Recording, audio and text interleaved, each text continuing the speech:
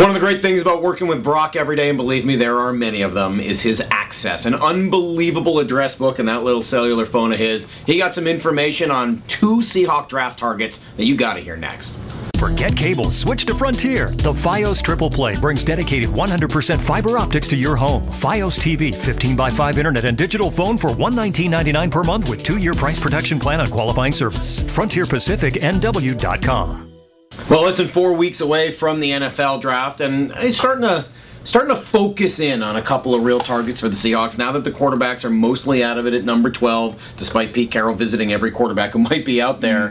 You're starting to focus really on a couple of guys. Yeah, and the 2 that we've highlighted on this site, and I think we will over the next 3.5 weeks, not only because they're positions of need for the Seahawks, but they're also because they're loaded with some really good talent that I think, just like last year where the Seahawks found 4 starters. End of the season, 4 starters came out of last year's draft class. If that happens again, it's a bonanza for the Seahawks. And I think at number 12, you have to find a starter, whether that's Luke Kuechly, the middle linebacker out of BC, or Quinton Coples, the DN out of North Carolina. So you're right. Fortunately, I've got some relationship and some friendship there with a Todd McShay who got back to me. And just the 2 points of emphasis here that I love to hear, because you don't hear it a ton.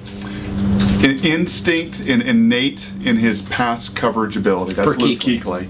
You don't hear that. When was the last time you heard a linebacker, through all of the draft and all the analysis, really highlighting and talking about his rare instincts and just innate feel for pass coverage? You don't hear that a lot. You hear great size, great strength, Aaron Curry, 6'3", 250, maybe some instincts around the line of scrimmage, but I'm talking in pass coverage. And for this defense, as you highlighted today, with a front 4 that's already built and those corners and all of the length, you add that in, that is a really good back 7 against some dynamic quarterbacks you're going to face this season. Now you also have Coples, though, and now if that's available, you can affect the passing game with him as well. And Julius Peppers' class, not Julius Peppers, but Julius Peppers' class was McShay's comment, but wondering and questioning, and this has been the red flag, the engine, and does it rev consistently? As for me, and I don't know how you feel about that, that's on Pete Carroll then to make sure it revs all the time. Well, yeah, but the question is, are you getting an Albert Hainsworth? Are you? I mean, I don't want to say no one's unrevable, but does he bring it down and down? But that's also the only reason he's there. Are you making your life more complicated, though, if you're going after somebody that you've got to find a way to motivate when you got a potential for Kuechly who might fit just as well, and you don't have to motivate him? It's some of that risk and mitigating those risks, which becomes so ever important when you're evaluating these draft prospects.